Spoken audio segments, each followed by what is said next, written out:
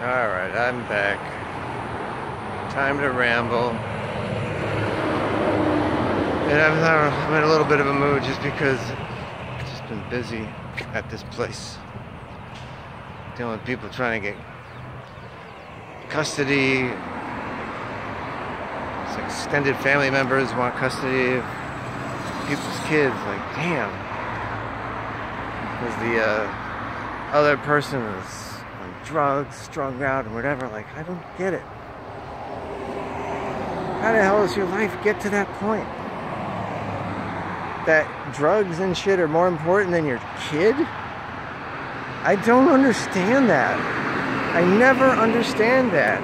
And unfortunately, that happens so much at this place I work at. What is wrong with people? How do they put this crap ahead of their kids? I don't get it. This is something I really don't have an answer for. Because I've never experienced it. I just don't understand why people do that. I mean, yeah, lived with the alcoholic stepfather, I told you. So in some ways he put that above us. And I don't know why. I wish we could have had a dialogue. I was immature enough to handle it. I just shut down when that shit happens. Because I felt helpless, powerless. I mean, the guy was bigger than me. But I just don't understand that.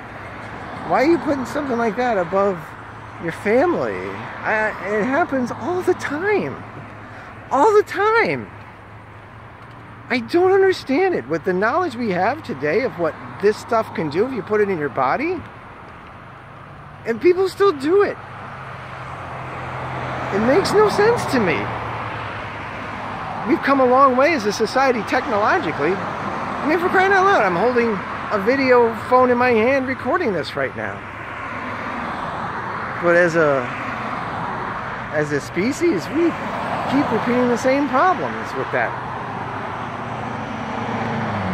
I mean, if you don't want to have kids, don't have them. Put on lots of protection if you're going to have sex. But if you know you're not in a place to have them, don't. The losers in this case are the kids.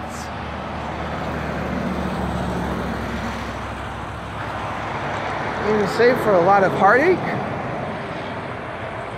a lot of anguish, and you could be, that kid could grow up to be even worse than you. I mean, there's a saving grace when someone can step in and help raise them and put them on the right path.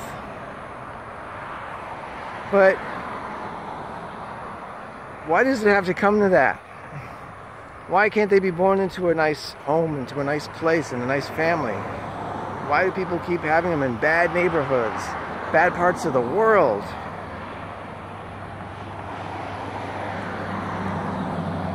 And think of yourself too. If you really don't want kids, then don't. There's nothing wrong with that. Put it off if you're not ready. Maybe there should be a class in child rearing in high school, for crying out loud. Because that's the age you can get pregnant. And I remember every year in my high school years, there was a girl who was pregnant from 9th grade up to 12th grade. I mean, granted, sometimes wearing protection and all that isn't always a guarantee, but it's better to be safe than sorry.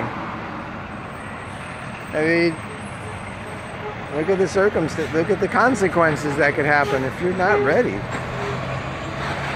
If you're going to be there for a parent, don't you want to be present and caring and loving and supportive and be a good role model for your child? Educate yourself, for crying out loud.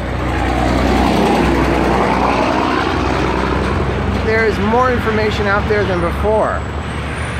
Just don't be stupid.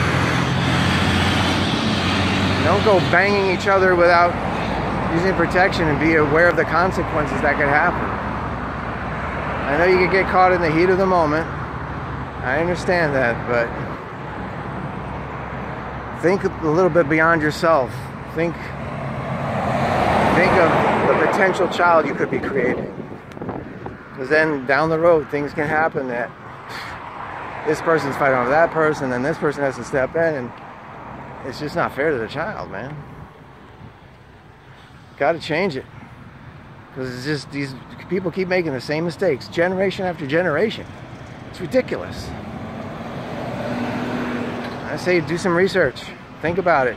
Really explore yourself before you do that. And that's my end of this rant on the bridge. Bye.